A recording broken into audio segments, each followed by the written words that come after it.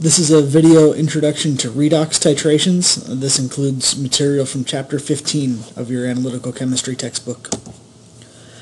When we do redox titrations, these are titrations where we take advantage of a redox reaction to tell us something about one of the species involved in the reaction.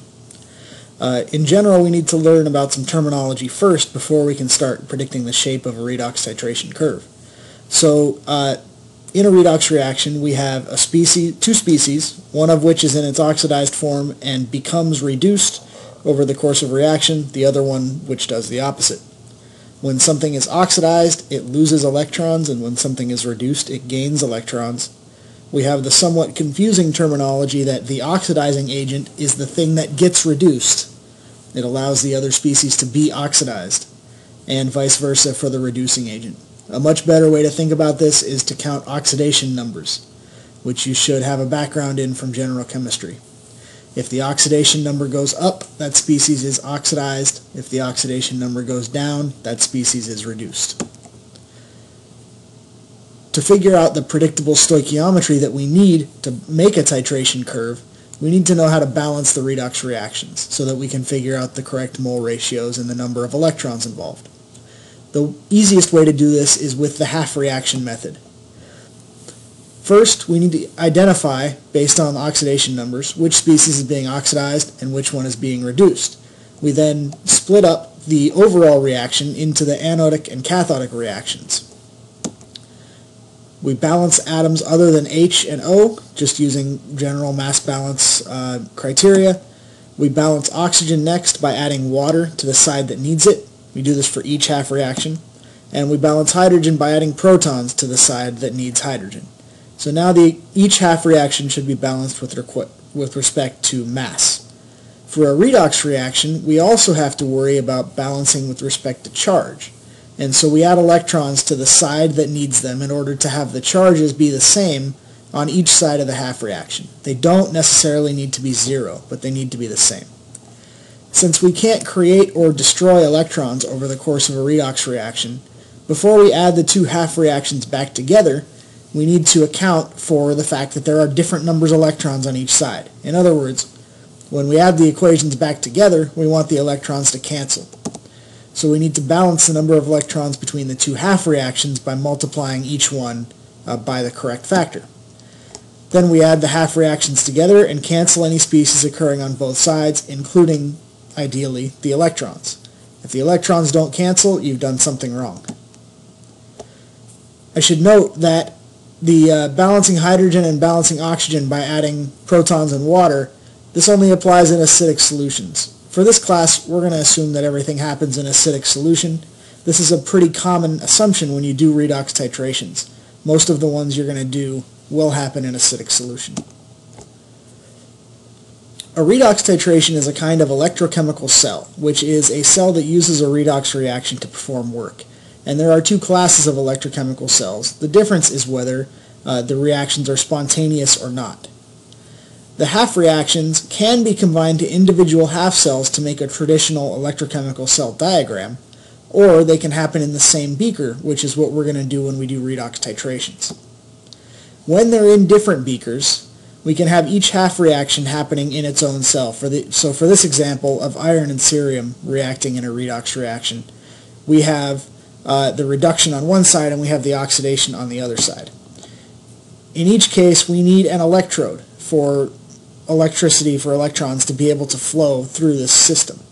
And so you can either make the electrode out of one of the metals. In this case, we don't have solid metal as a participant in either of these half reactions, so we can make the electrodes out of something inert like platinum that doesn't participate. These are connected by a wire, and the wire has in it a potentiometer, or a voltmeter, which measures voltage. And then in order for current to flow through this system, we need another connection. We need to make a loop for current to flow through. And so the electrons are going to flow this way from the anode to the cathode. The final step in completing the circuit is to put in a salt bridge to allow the movement of charge from right to left as well as from left to right so that we can make an electrical circuit. So the oxidation half reaction produces electrons. Those electrons then go to the cathode where they're used in the reduction reaction. The cell notation for this cell looks like this, and so you have the electrode material, a vertical line, you have the anode material specifically, a vertical line, the half reaction that occurs at the anode, then a double vertical line for the salt bridge, and then all the other stuff for the cathode. The potentiometer is there to measure the difference in potential between the two platinum electrodes, and what this tells you is the reduction potentials, the relative difference between the reduction potentials of the two half reactions. Standard reduction potentials, which you can look up in a table, are measured relative to the standard hydrogen electrode, which is set to have a reduction potential of 0 by definition. The total electrochemical cell potential, E cell, is based on the difference of these reduction potentials, and it's always reduction potential of the cathode half reaction minus the reduction potential of the anode half reaction. So for the example that we've used in this situation here, the standard reduction potentials are there. Cerium is reduced in this reaction, iron is oxidized, and its half reaction is backwards there, it's written as a reduction. And so the E cell is the cathode, the reduction half reaction, minus the anode, the oxidation half reaction. And so we get an E cell of 0.93 volts. These values tell us essentially what's going to happen. A more positive E reduction potential means that that species is a stronger oxidizing agent, and vice versa. A little bit of math that can be done with this redox reactions is to use this equation called the Nernst equation to figure out a potential for a redox reaction. So this is the simplified form of the Nernst equation, and there's a more complicated derivation where you get to this from equations involving Gibbs free energy and the equilibrium constant.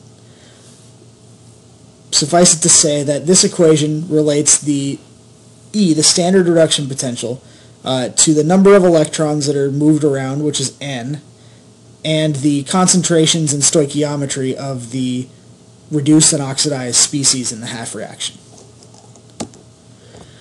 So, once we know the Nernst equation, once we know how the cell looks, we can figure out the shape of a redox titration curve. So this is a slight modification of the previous cell diagram that we saw, because now our titration beaker is going to be the one on the right, where we have our half reaction of interest, in this case cerium, and we're going to add the iron titrant to it to initiate the redox reaction. On the other side of the electrochemical cell is our reference electrode. In this case, it's the standard hydrogen electrode. We can use the Nernst equation for the half reaction of interest to predict the potential that we're going to see. And for any given amount of titrant, that Nernst equation is going to change because concentrations will change.